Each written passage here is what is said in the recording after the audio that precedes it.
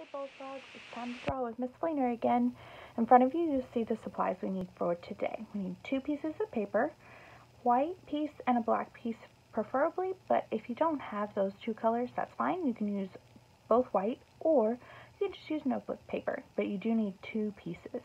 A pair of scissors, a black marker. Doesn't have to be a Sharpie, but we do need a black marker. It could also be a black crayon or a black colored pencil if you don't have a marker. Some glue. I'm going to use a glue stick because it's quick and easy for this video, but if you have, all you have is liquid glue, that's fine too. And something to color with, either markers, colored pencils, crayons. Alright, I've cleared my supplies, and I'm going to start with the background. So I need my white piece of paper, turned tall like a building, and my black marker. Now I'm going to show you how to do this just with marker and crayons, but if you want to be a little more adventurous, after I get through this first drawing part, I am going to show you how you could do this with a white piece of paper and a white crayon and some watercolor paints. So if you have watercolor paints and your parents' permission to use them, then you are welcome to skip past this part, go right to that part, and use watercolor instead. If you do not, don't worry, I'm going to show you what to do right now. So I have my paper turned tall like a building, and I'm going to be drawing a spider web. Hopefully you watched the video of the facts about spiders first. I found that to be very interesting, and I hope you did too. So to make our spider web, we're going to start with a line down the center.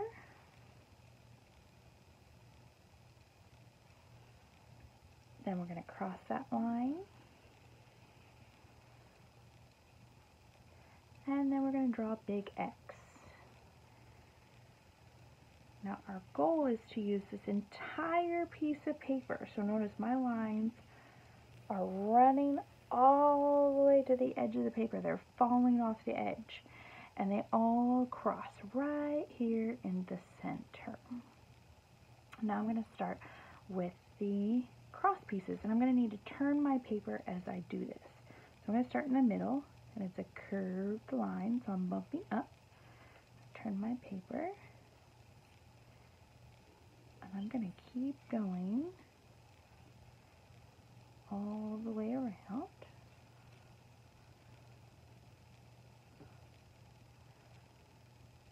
When I get the first ring done, I'm going to do another until I work my way all the way out to the edges.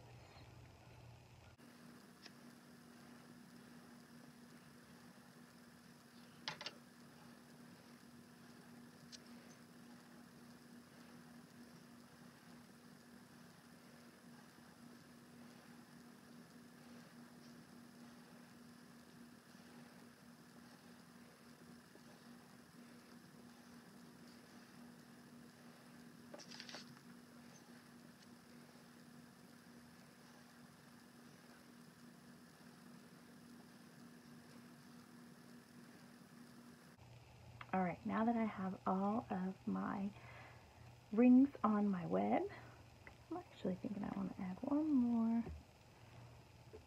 right there. Alright, I'm going to put my black marker up, and I'm going to get my crayons, and I want a lot of color to this spider web, so I'm going to color these different spots, lots of different colors.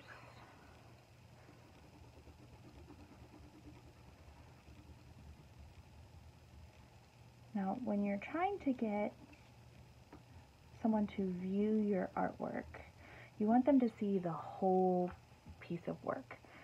So, one way that you can get their eye to move around the artwork, I was going to say painting, we're not painting right now, is by using the same color in multiple locations.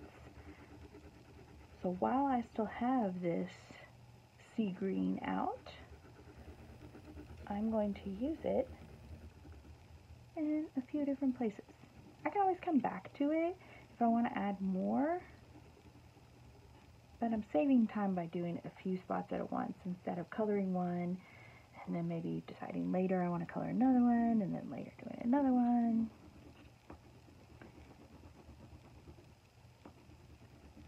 We've been really good about the drawing part of the assignments that we're turning in, but we either haven't been coloring our artwork, or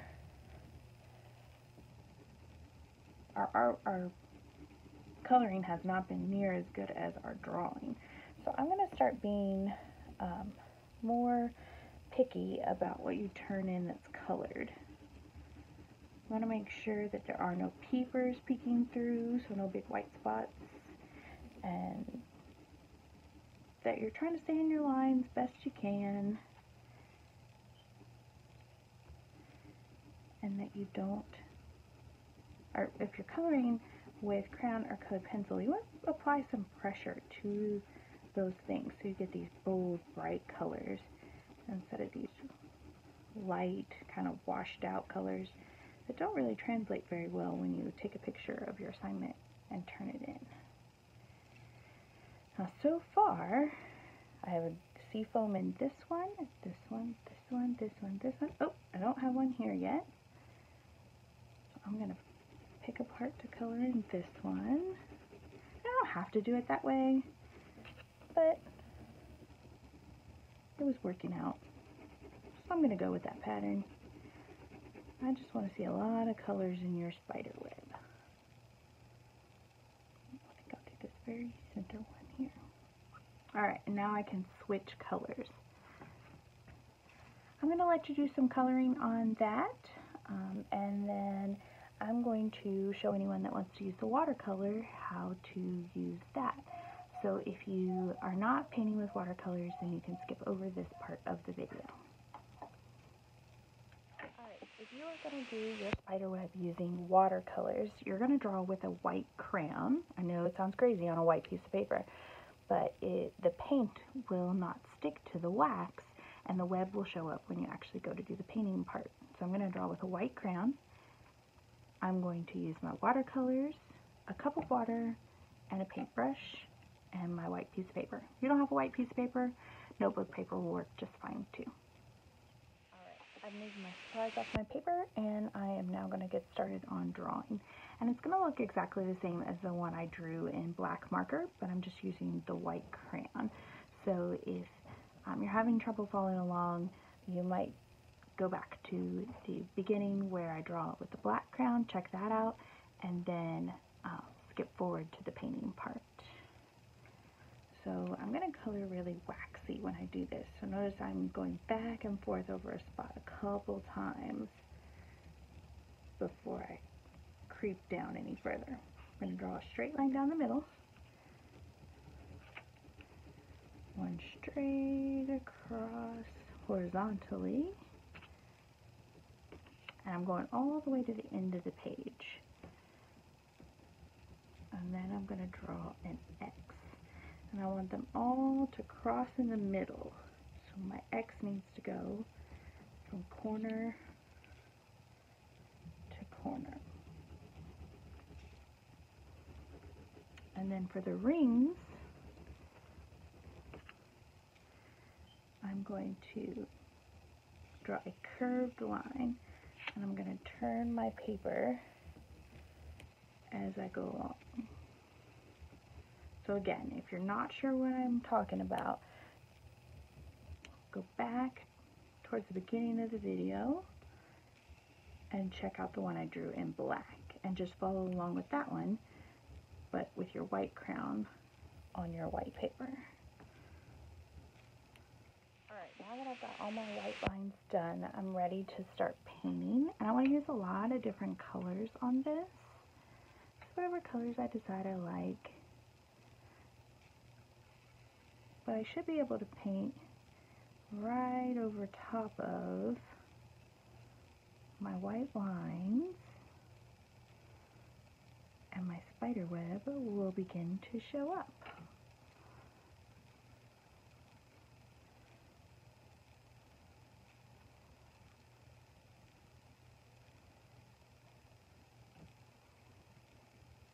And I'm going to keep painting on this until I have the whole thing painted. So I don't want to leave any white paper. The only white thing left on here should be my web. And the awesome thing about watercolors, if you paint fast enough, then you can get your colors to mix on the paper, kind of blend together, creates a cool look.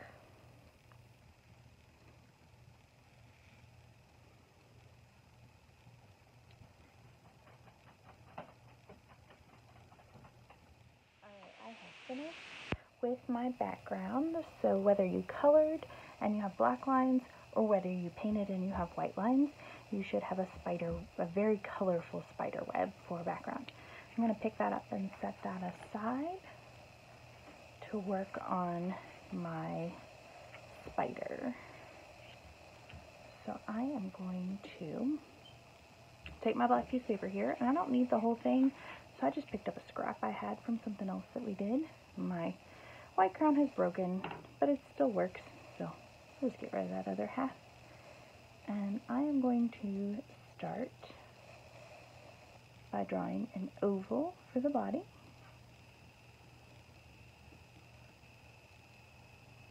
And then I'm going to give it a circle for a head.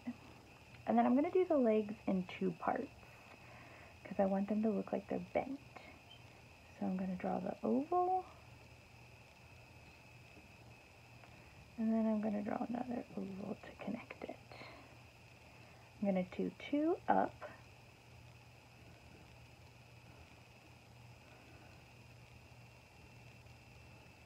and then I'm going to do two down.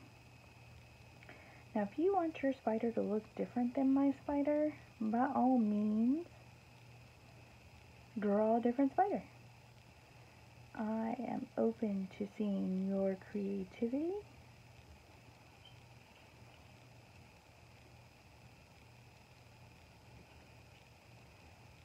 And spiders have 8 legs, so we want to make sure that we draw enough.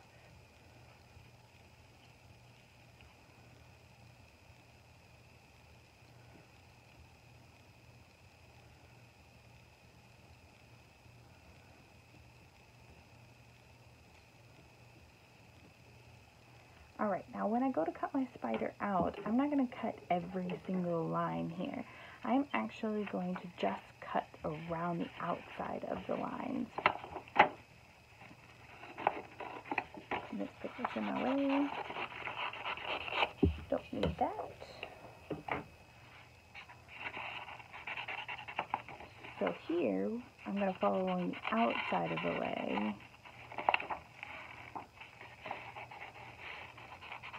I'm not going to follow that oval necessarily. And I'll get in that small space in a minute. I'm going to get some of the big bulky paper out of the way first.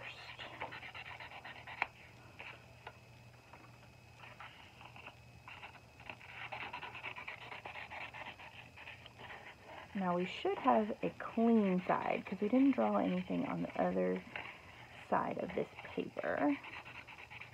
Now I did forget to mention, if you're not using a black piece of paper and you drew your spider on a white piece of paper, you want to color your spider black before you cut it out. It'll make life so much easier for coloring. You can do it the other way, it's just hard to hold these tiny little legs and color them black. So I recommend that you color and then cut if you do not have a black piece of paper.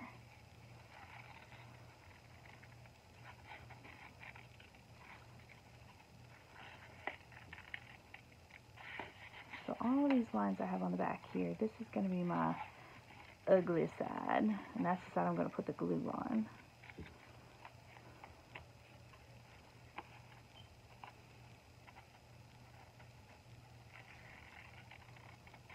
Whew, why does spiders have to have so many legs? Just cut away over here. Snip, snip. turning my spider, not my scissors, because I don't want my scissors to point towards me. That wouldn't be very safe. If you're having trouble cutting around these legs, you might enlist some help. So you could ask somebody to help you cut this out. If there's not anybody around, that's okay. Just try your best. If you cut a leg off or the head, no worries. We'll just glue them back on when we go to glue it to the spider web.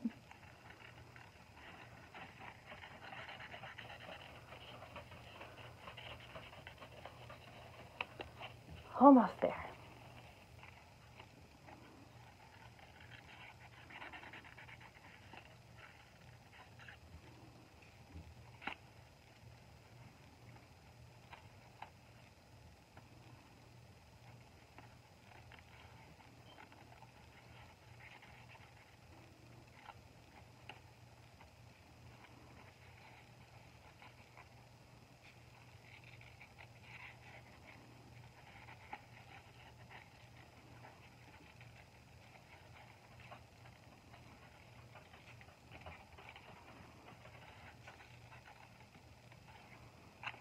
Alright, that was the last of it.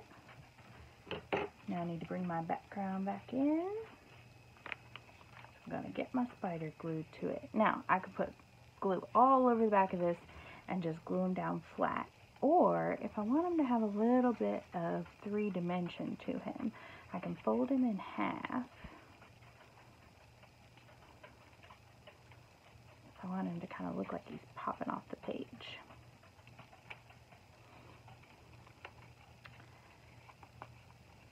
And then I'm going to bend his legs where they connect. Actually, I want to bend them the other way.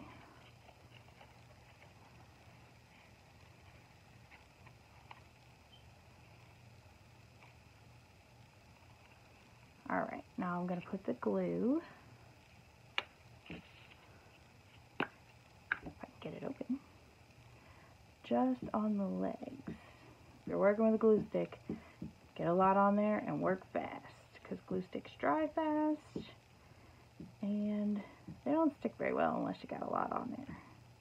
If you're using liquid glue, a dot, not a lot. A little goes a long way, basically. Alright, so I've got my spider here. He's got glue on his legs. I'm going to find a good spot to put him. Or her. Maybe it's a girl spider. And then I'm only going to push down on the legs. And he kind of looks like he's popping off the page a little because he's got that little bump right there. Alright, so we have got our spider all glued down, ready to go. Don't forget to take a picture and upload it in the classwork for me to see and give you credit. Thanks for joining me.